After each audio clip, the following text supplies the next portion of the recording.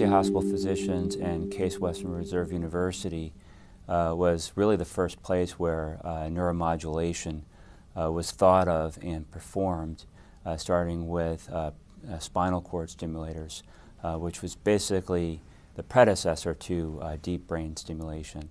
This is not a static field. There's a lot of technology that goes into deep brain stimulation, and both the technology and the neuroscience behind it is rapidly evolving in our understanding, and we stay on the forefront of those changes by being actively involved in some of the new therapies and developments. And by doing that, we're always a step ahead in that we know what's going on, we're part of the process, and we're able to stay ahead of this therapy and give our patients really the latest.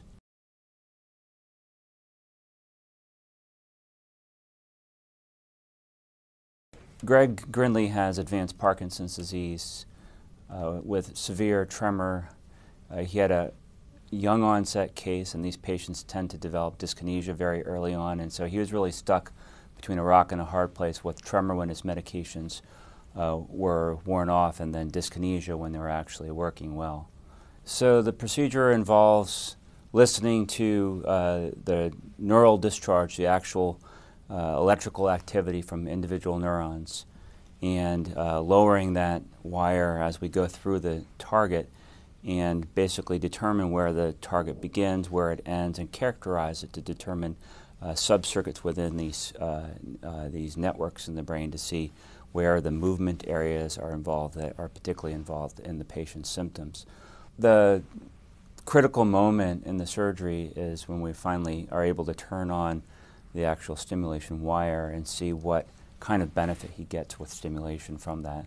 And we saw that his tremor completely went away, that he had good dexterity in his hand. He was able to hold an iPad stable in his hand for the first time, where before that he had a very severe tremor, particularly in his right hand. If you understand the brain circuits involved in a disease or disorder that has a neurological basis, there are many opportunities where deep brain stimulation might be a treatment for that.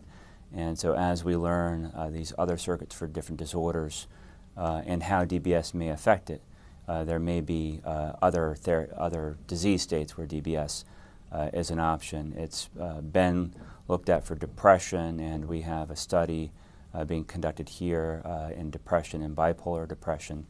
It's been looked at for memory problems. That's a possibility. Autism, Tourette's is still under investigation. There's a number of different disorders. Eating disorders are possibilities. People have thought about schizophrenia, addiction.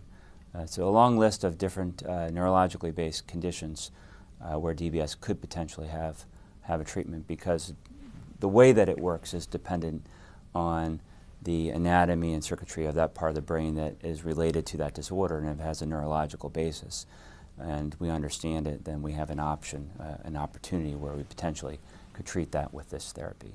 We have a very large comprehensive program, and the comprehensive setup is very important, and that we have 4 neurologists dedicated to movement disorders, 2 different neurosurgeons that are functionally trained, that this is their specific area of expertise, and then neuropsychologists and psychiatrists, nurse practitioners, that we all work together as a team. And these patients go through a rigorous evaluation in order to be cleared for surgery, and also so that we can make sure that all details are taken care of and that they have the smoothest course both before, during, and after surgery.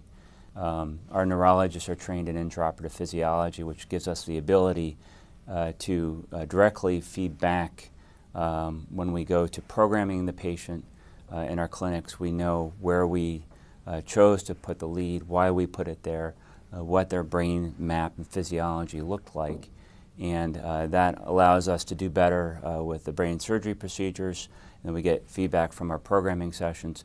But also when we're programming them, it's feeding forward, and we're able to determine where we expect to get benefits and side effects from our history with the patient before. So there's a nice continuous loop and continuity of care where we're able to really get the best results. And not all programs do it this way.